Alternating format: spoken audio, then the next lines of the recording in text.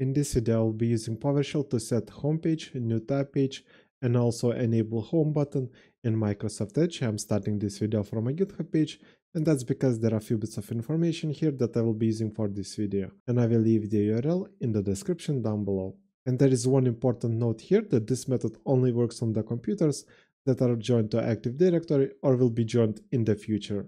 But until the computer is joined, the settings would be inactive. And here you can see the PowerShell snippet that I will be using to configure everything, and it works by creating registry entries in Windows Registry. The first registry entry that you see here is for configuring the home page. Basically, I'm setting it to DuckDuckGo. Second one is for setting up the new tab page. I'm setting that to google.com. And this one is for having different pages for home page and new tab page, because on default in Microsoft Edge, both pages are the same. Basically, it allows us to have one page for the home page and then a different page for a new tab page. And the last registry entry that you see here is for enabling the home button in Microsoft Edge. And now I'll click on the button right here to copy the PowerShell snippet, and then I will go to my VMware workstation where I have this Windows virtual machine. And this Windows virtual machine is joined to Active Directory, and that means that the settings should work. And if I open Microsoft Edge here, it opens up the standard homepage and new tab page for Microsoft Edge. If I click on the new tab, we get the same page. And now to configure everything, I will go to Start menu and I will search for the terminal application, and I will run it as administrator. I will enter my credentials here.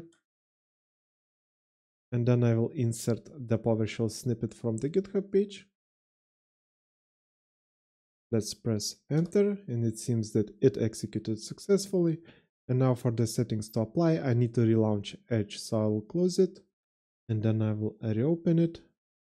And as you can see, now Google opens up as the first page.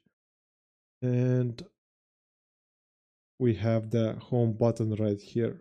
And as you can see, Google is our new tab page, because every time that I will open a new tab, Google opens up.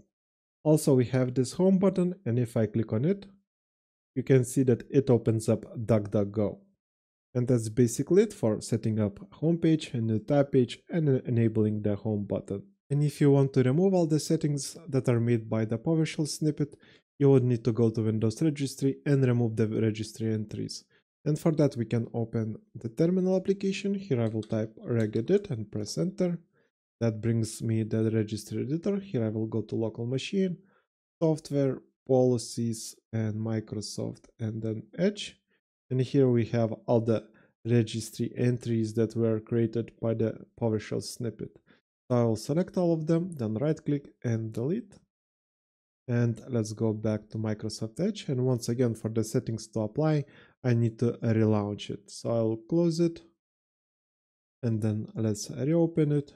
And as you can see, once again, the Microsoft Start page is the main page.